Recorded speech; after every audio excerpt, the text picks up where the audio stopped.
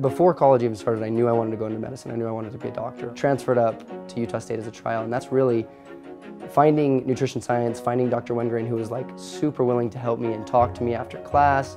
And also I think she kind of told me like, hey, we built this program for you guys. Nutrition science is built for pre-health professionals. It's built for dental students, PA students, doctors. They're really, the degree is set up so that you get your prereqs so that you can take your entrance exam and get into medical school while also getting nutrition background.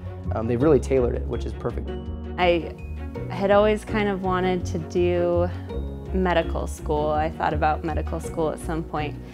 And in looking at the differences between the majors, I found that food science helped to fulfill a 4-year degree of food science and also to fit in the pre-med requirements as well. It just ended up working out really well, that it was something I really liked and it would help me go farther if I wanted to.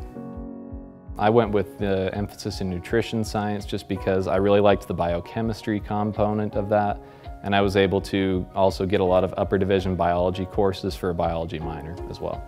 Dentistry is what I've wanted to do for a while, and originally my plan was to do biology. As a freshman, one of my really good friends, he told me to actually do nutrition instead because I would still be able to get all the prereqs, but also being in the College of Ag, it has the most scholarships, and I would actually have the opportunity to apply for more scholarships while still taking the classes that I wanted. I've realized the value of having a good instructor. Someone that's there, that's ready for you to teach, that is passionate about the subject, and I found that with every instructor in the College of Agriculture and Applied Sciences. They love their jobs, they're doing research, they're teaching, they're out practicing, and that was super huge too. You're not doing yourself any favors by taking the traditional route unless that's something that is really speaks to you. But when you're applying for all of your different schools, your professional schools, they want to know about you. They want to know what makes you you. If you say, I picked nutrition because that's something that I really have a passion in and that's something that I want to pursue as part of what I want to go into, then that lets them know that you're committed to doing what you're doing, and it helps you in your future practice and getting into your schools. They said that out of 2,500 applicants, they would interview 1 in 6. From there, our class size is about 82, and so even narrowing it down from there, it was very competitive to get into.